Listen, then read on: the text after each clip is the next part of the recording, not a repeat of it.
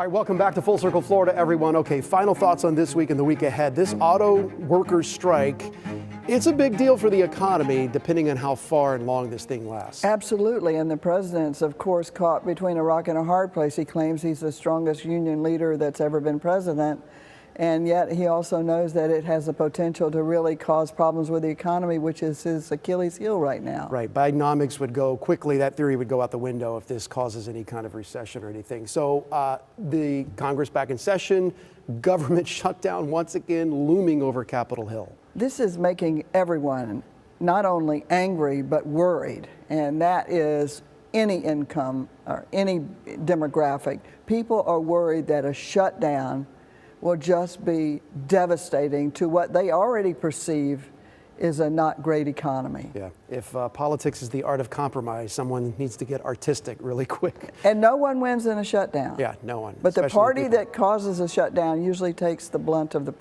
blame. Susan MacManus, thank you so much for being back with us here this week, and thank you for watching. We'll see you here again next week on Full Circle Florida.